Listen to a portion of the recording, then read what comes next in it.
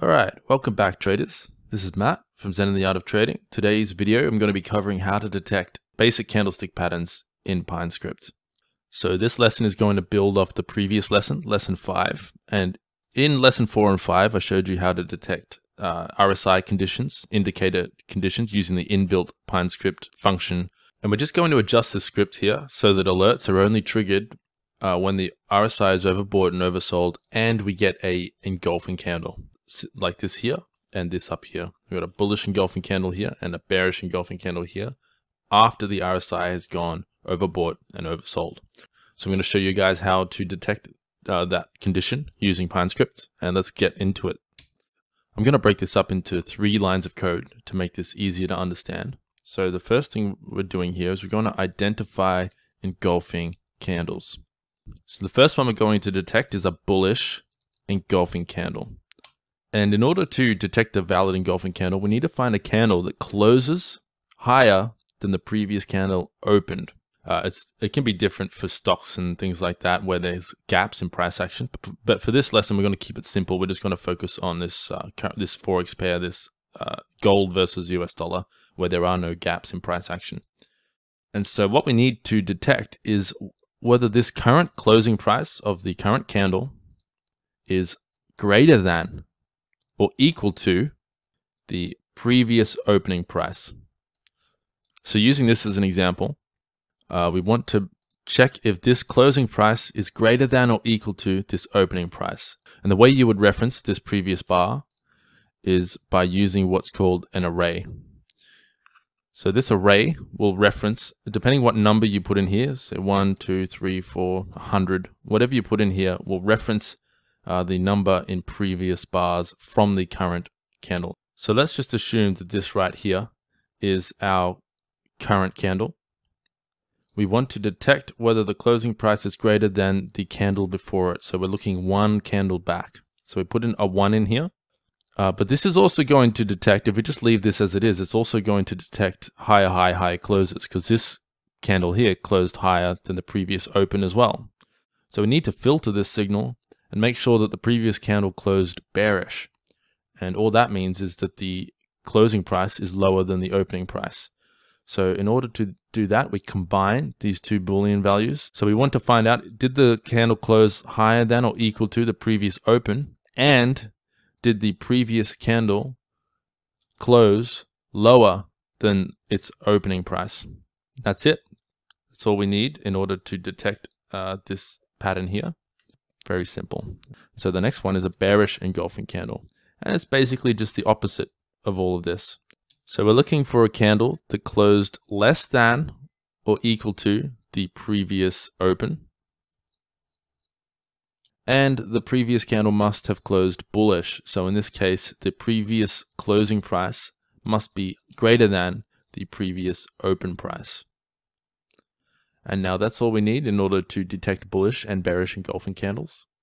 And then to create a trading signal out of this, we're going to create a new Boolean value called trade signal. And trade signal is going to be assigned to, we're going to combine these 2 variables, these 2 Boolean values with these 2 Boolean values. So the way we're going to do that is we're going to use, we're going to open 2 parentheses. So we're going to have 1 open bracket and then another open bracket. So if you remember algebra from school, whatever is in this bracket here, this X, is going to be executed before whatever's in the outer bracket. So this will be executed, X will be executed before Y. The reason we need this is that we're going to check whether the RSI was overbought on the current candle or the previous candle. So see in this example here, there is no RSI signal below the candle. That's because when this candle closed bullish, the RSI indicator went from oversold to not oversold. But the previous candle was oversold. So we want to detect this candlestick pattern if the RSI was oversold on this candle or the previous candle. So the way we would do that in PineScript is we would say, is RSI oversold or is the RSI oversold on the previous candle? So the same way we can reference previous open, close, high, low prices using this array functionality, we can do the same with our own custom Booleans. So this inner bracket here will be true only if the current candle is oversold or the candle before it is oversold. And then we want to combine that with our bullish engulfing candle detection. So we'll just type in here bullish EC. So now this will turn true. This trade signal boolean will turn true if the current RSI is oversold or it was oversold on the previous candle and we got a bullish engulfing candle signal. We want to do the same for bearish. So this trade signal is going to detect both bullish and bearish signals. And so after this outer bracket that encompasses all of this Boolean calculation, we want to add the OR operator and do the same thing for the bearish detection. So 2 open brackets, and then is the RSI overbought or was it overbought on the previous candle? And do we have a bearish engulfing candle detected? Close bracket.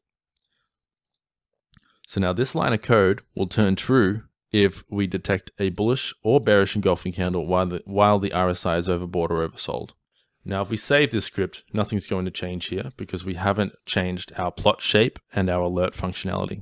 So what we'll do here is we'll say plot the overbought signal, the sell signal, only if we get a trade signal and that trade signal is a bearish engulfing candle. We'll do the same for the next plot shape. We're going to say here, plot a buy signal only if we got a trade signal and it was a bullish engulfing candle. We'll do the same down here, except here, because we want these alerts to be triggered for both bullish and bearish engulfing candle signals, we only need to put in trade signal here. We don't need to specify what type of trade signal.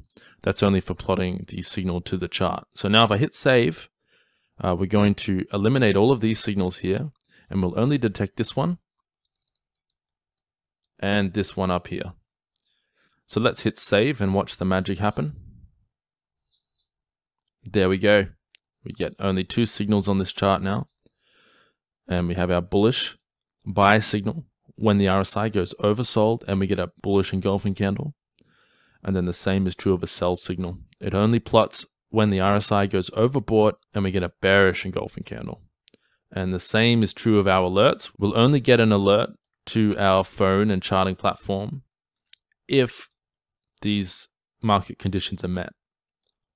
And so that's the beginnings of using PineScript to create your own strategy scripts or to detect your own setups in the markets.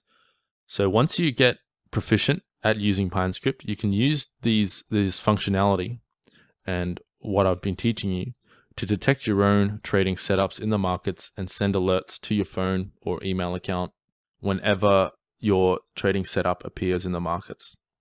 This helps you to stay on top of the markets without having to check the charts, especially if you trade the 15-minute chart or the 5-minute chart.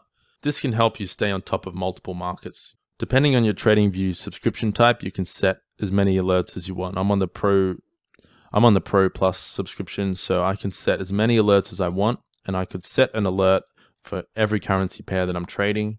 And then I don't have to scroll through my charts all the time to detect these setups. This script will detect it for me and send me an alert.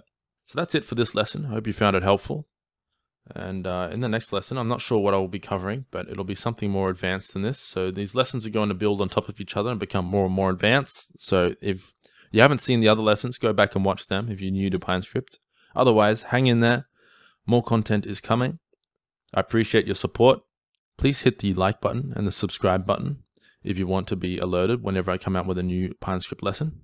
And I'll see you in the next one. Have a great week, guys. Good luck with your trading. Good luck with your coding. I'll speak to you soon. Take it easy.